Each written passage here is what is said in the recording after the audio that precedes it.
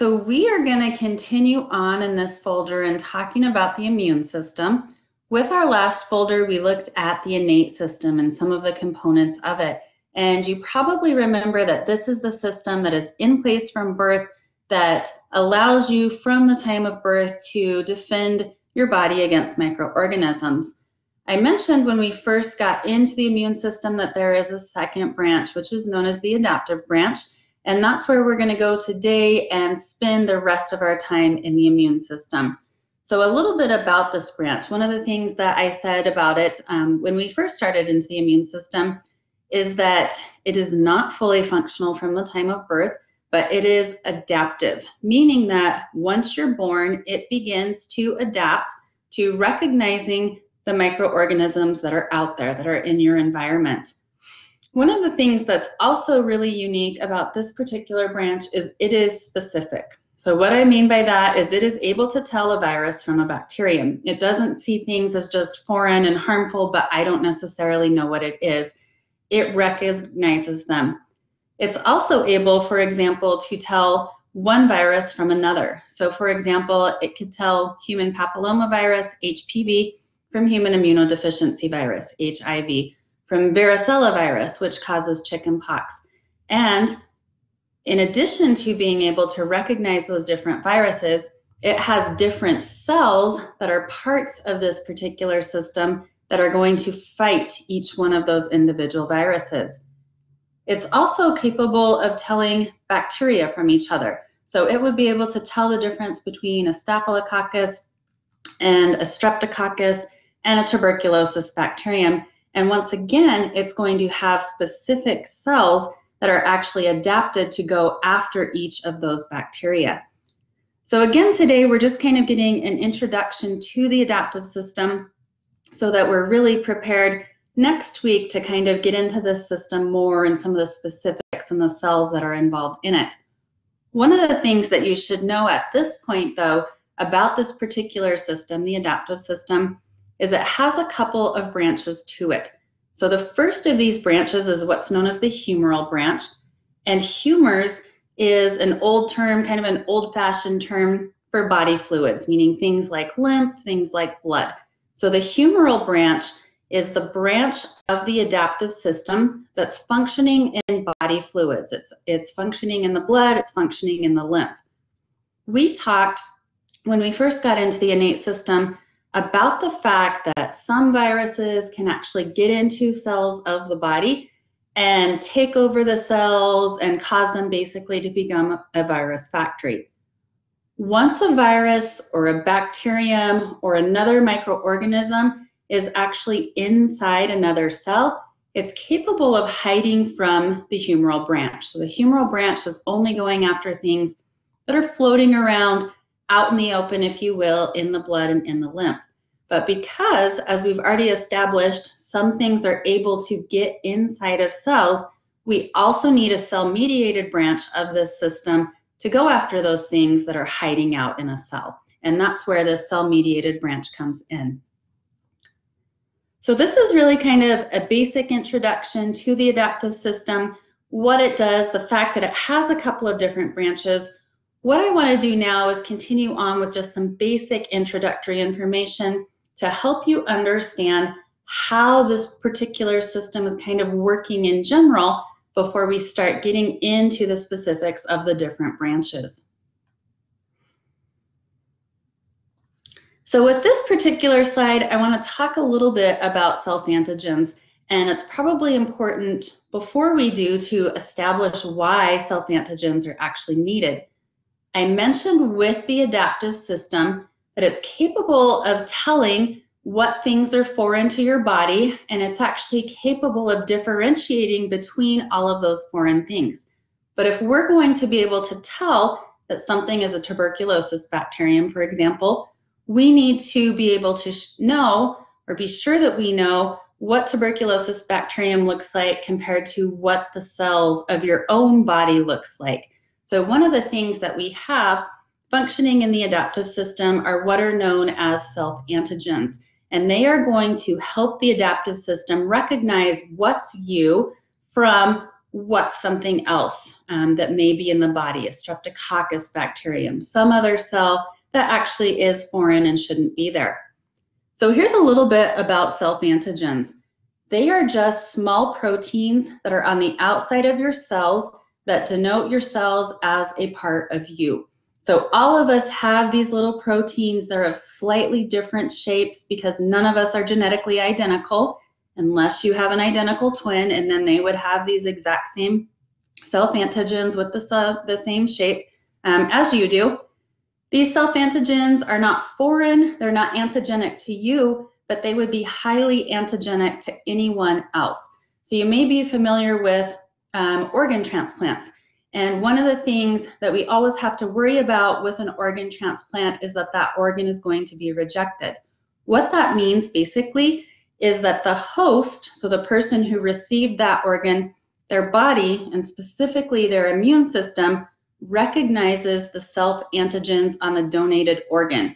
Because if it's a donated heart that comes from me to you, that heart is going to have my self-antigens on all of its cells. And if your immune system isn't suppressed through medication, what's likely going to happen is at some point, it's going to recognize those self-antigens as not a part of you. So your self-antigens denote you as you. They are specific to you, so yours look like nobody else's on earth unless you have an identical twin.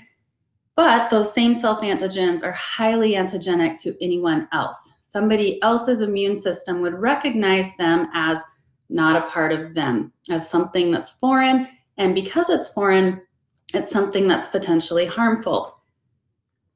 So one of the things that I want you to know about these self-antigens is that they are displayed on what are known as MHC proteins. So that stands for major histocompatibility proteins. If you look at this picture over here, I've tried to draw kind of a simplified drawing of maybe some cells that are in my body. And I'm using this picture of me, okay, to denote my self-antigens. And right here, we've got that MHC protein. So the self-antigen is displayed, it's attached to this MHC protein. I very often think of the self-antigens as a flag and the MHC protein as a flagpole. And basically what we've got going on in our bodies at all times is we have immune system cells that are crawling over all of our cells, and they're looking for these MHC proteins and what the MHC proteins are actually displaying. And as long as they see our self-antigens, that lets them know, hey, this cell is good, it's okay, it's a part of our body. When they come to a cell that is displaying something different on its MHC protein, so what you would see here, for example, that doesn't look like the rest of the self-antigens, that's going to let the immune system know that that's a cell that is foreign, that's not a part of us. Because of that, it could potentially be harmful, and it's something that likely should be destroyed. So with the last slide, we started talking a little bit about MHC proteins, and now I want to give you some additional information about these MHC proteins. So there are actually two types of MHC proteins that we find on the cells of the body. The first of these is what's known as a class 1 MHC protein, and these are found on all cells of the body. The only exception to this would be red blood cells. So they're found on muscle cells, they're found on nerve cells, they're found on the cells of your organs, on skin cells. Basically every type of cell in the body has these, with the exception of red blood cells. Here's my representation of a cell in my body that has a class 1 MHC. So this is a healthy cell. This could be my liver cell or my bone cell or an organ cell or whatever. But here's that class 1 MHC. And as long as this is a cell that's healthy, and what I mean by that is it's not taken over by a virus, it's not harboring something that could potentially be harmful to the body. As long as this is a healthy cell, on its class 1 MHC, it's going to display self-antigens. Now remember that viruses and some bacteria can actually get into the cells of our body and can actually take those cells over. And when they do so, those viruses or whatever it happens to be is going to inject some of its DNA into the host cell DNA, And what that means is if this is a cell in my body, we could even say it's this cell, and it has become infected, now we've got viral DNA in my cell. And that viral DNA is going to change the shape of the self-antigen that's displayed on the MHC class 1. And all of a sudden, that flag that's displayed, if you will, or the self-antigen that's displayed on the class 1 MHC is going to look very different than a self-antigen. So that when an immune system cell crawls over it, it's going to see, hey, this is not self. This looks different from what should be displayed on class 1 MHC in a healthy cell. And that's going to let the immune system know this is a cell that has been taken over. This is a cell that's not healthy. This is a cell that we need to destroy because it's going to potentially be harmful to the body.